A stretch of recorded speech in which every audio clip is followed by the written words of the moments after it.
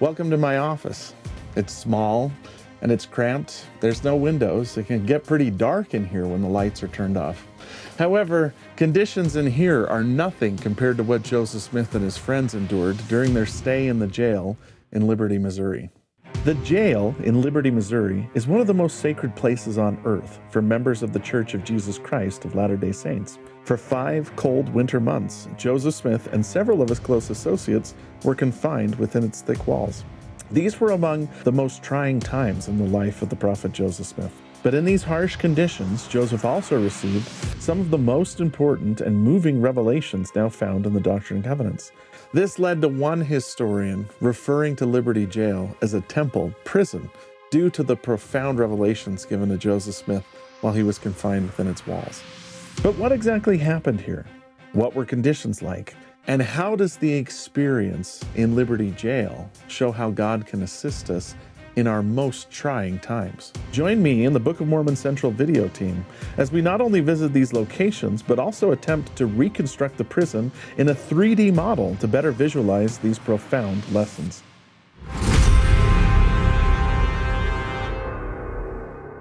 Today, Liberty is a bustling suburb in the greater Kansas City area. After flying into Kansas City, I visit the Liberty Jail Historic Site and meet President and Sister Esplin.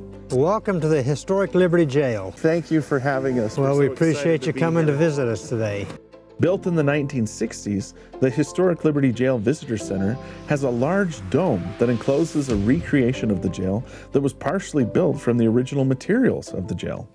And this is the reconstruction of the jail.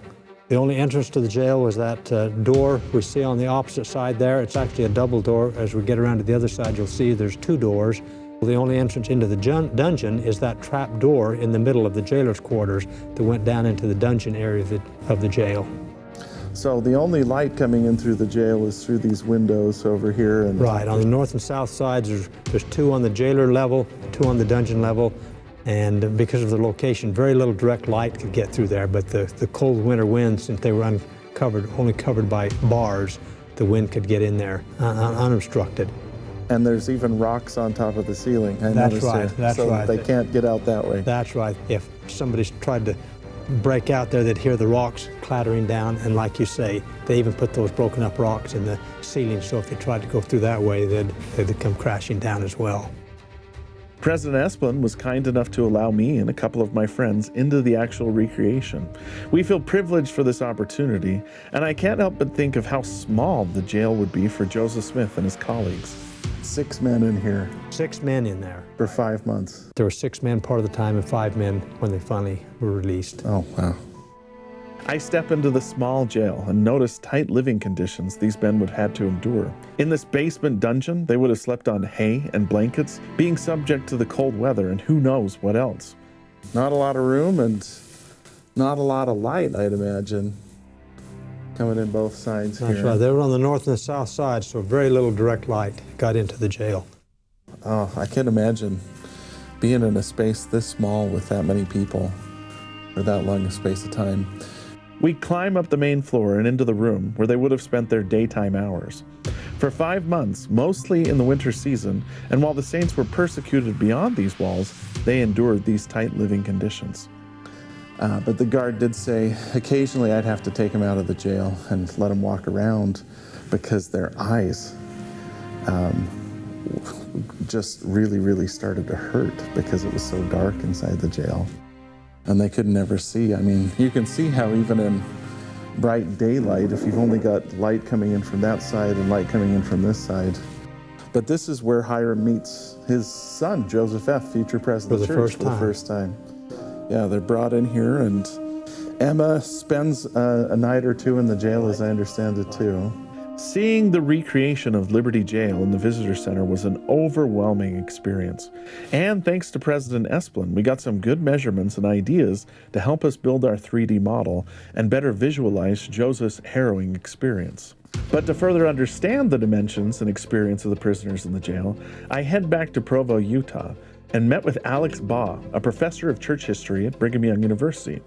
Brother Baugh has conducted years of research to understand the conditions in Liberty Jail. Hi, Alex. Hi, Casey. How are you? Good. How are you doing? Good to see you.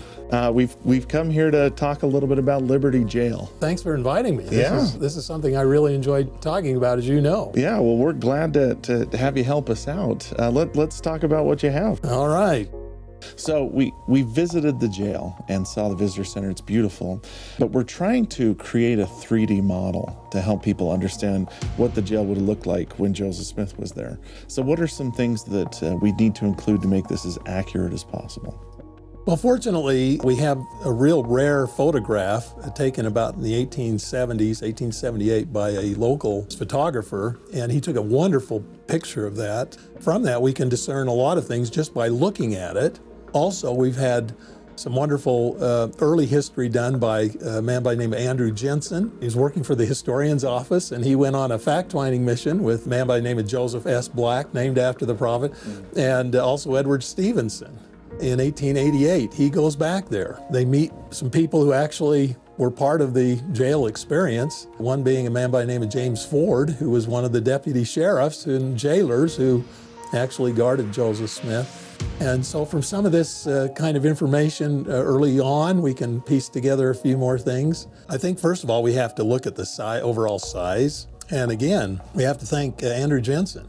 And during this visit, he wrote down that it was the outer portion of the jail that was remaining in 1888 was about 22 feet by 22.5 feet. So roughly 22 feet square. And then the party was able to get into the jail itself. He said that the walls were actually 4 feet thick. So 2 feet of what we would say mortared limestone. And then right with that was a foot of loose rock that was held in by a foot of timber or pylons. I don't know how to describe them. So basically a structure that was 22 by 22.5 feet, but take off 4 feet around the walls, and it's basically a 14.5 by 14 interior. At the top, in the top story, was a window, an open window, if we want to call it that. It's about 1.5 feet square. There were 5 bars that were perpendicular, and down below, the very lower chamber, there's another open window, and this is probably only about a foot or so by 6 inches. It's not very big, maybe 1.5 feet. And downstairs, it looks like there was one horizontal bar. I think another important thing is that door. And you know this as well as anyone, Casey. Yeah. You actually measured that. That outside door is in the... It's in the Community of Christ Temple. Exactly. Down in Independence, yeah. And it's almost not quite 5.5 feet by 2.5 feet. But there was an interior door as well. So you had the one on the outside, the one on the inside timber. So there was actually a double door entry.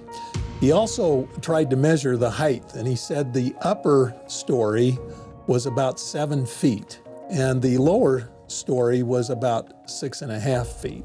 I think that's important because one of the prisoners was a man by the name of Alexander McCrae. Some say he was about 6'4" to 6'6". And there's this kind of lore, folklore, I don't know if you want to say it that way, where they say that they couldn't stand up in the jail. Well, if Andrew Jensen's measurements are correct, and I think they are, 7 feet on the top and 6.5 feet on the bottom, he could probably stand up. In fact, in all of their remembrances or reminiscences or documents they created, no one ever said they couldn't stand up. And so I think that's kind of a misconception, a myth, if you will, that the prisoners couldn't stand up. Well, they certainly could upstairs.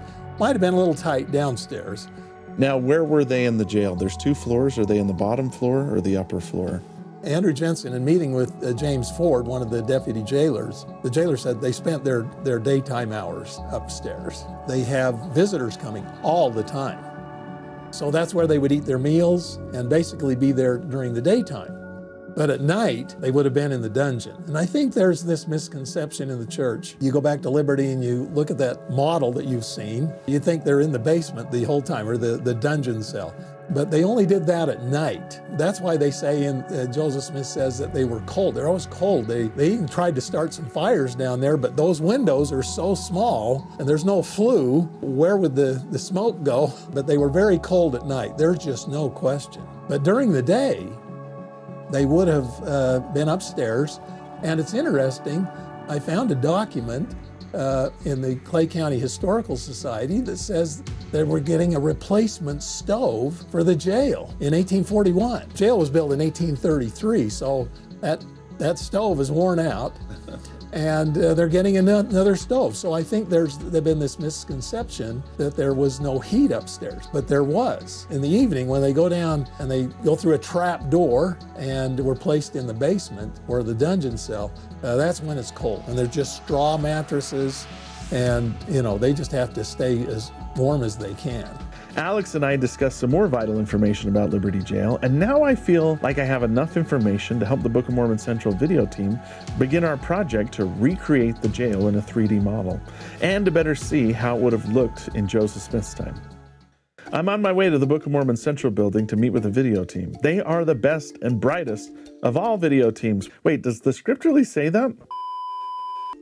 I meet with Daniel Smith, who's brought to life many church history and Old Testament locations with 3D models and recreations, along with Benjamin Griffin. And zooming in is Elder Ducos, a talented service missionary working with Book of Mormon Central to create 3D models. I explain to them the things I've learned from Liberty Jail and Alex Baugh, and teach them in detail the dimensions of the building, the research involved, and how it's all connected. I think they understood it all. Do you get it? You get it? This guy gets it.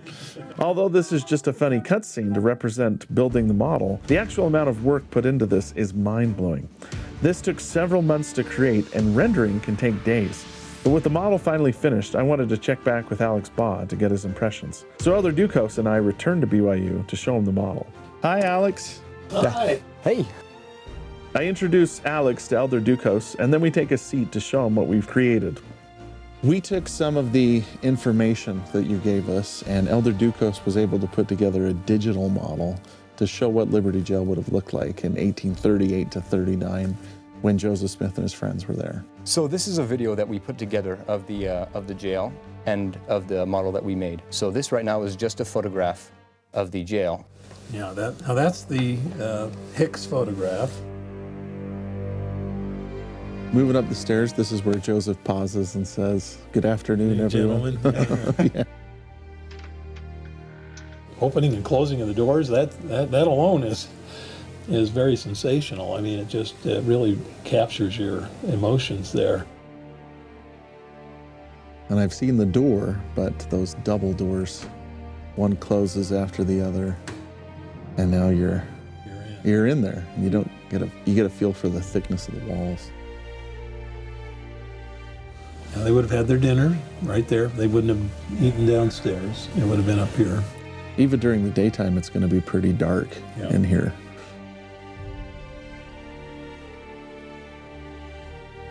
And of course, the trap door probably in the center. We just don't know, but it seems the logical place for the trap door. I think that gives a real sense of feeling of enclosure, of darkness. It's impressive. This is not a big, huge space. And you can imagine 6 people constantly, in that space. That can be very, very disconcerting. I mean, there's something about not being allowed to go somewhere or not being allowed to move and operate. 6 grown men in a space that small would really be a difficult thing. Yeah, psychologically, emotionally, not that they didn't get along, but we need our space. That really does, I think, depict a very dramatic kind of an experience that, again, none of us can comprehend, except if we were, the actual individuals. But that's very, very, I appreciate that very much, and I think that'll give us a little bit of better sense of the kind of traumatic experience this was for Joseph Smith. Now, Alex, if you ever wanted to use this model in your class, it's available for free on Book of Mormon Central's app, Scripture Plus. You just go to section 121, and down at the bottom, you can see historical settings. You click on that, and then it'll take you to a Google site, which will actually make the model available to you, and you can tap and move around inside it, just like you're walking around inside Liberty Jail. And you can also go between floors by clicking on the little buttons over here on the side of the screen that bring you to the different floors in the building. That is so impressive. Yeah, that's really I nice. really think this is a wonderful contribution to help our members of the church and others understand a little bit more about the Liberty Jail experience. We leave gaining a deeper understanding of the living conditions Joseph would have faced in Liberty Jail. For months, they endured the extreme cold and pain, knowing their people were suffering. In the prison, Joseph yearned and begged God for help. The Lord would then offer one of the most sacred revelations now canonized in the Doctrine and Covenants. My son, peace be unto thy soul. Thine adversity and thine affliction shall be but a small moment, and then if thou endure it well, God shall exalt thee on high. While the prison walls stopped physical objects from entering the building, it could not stop the Spirit from entering the walls and teaching Joseph Smith. In this sense, Liberty Jail was a temple, a place where God gives revelation and comfort. Today, less than 15 minutes away from Liberty Jail, stands the Kansas City, Missouri Temple, a genuine, authorized, dedicated temple of the Lord. But Joseph Smith's experiences in Liberty Jail really teach us that any place can be a temple. A temple doesn't have to be a specially dedicated building, that a temple is anywhere God speaks to us. The temples are places where God gives us comfort, and any place that He shows us help in the midst of our trials can be a temple. And that even in the darkest and most harrowing moments of our lives, the Lord can give us comfort and peace, just like He did to Joseph Smith.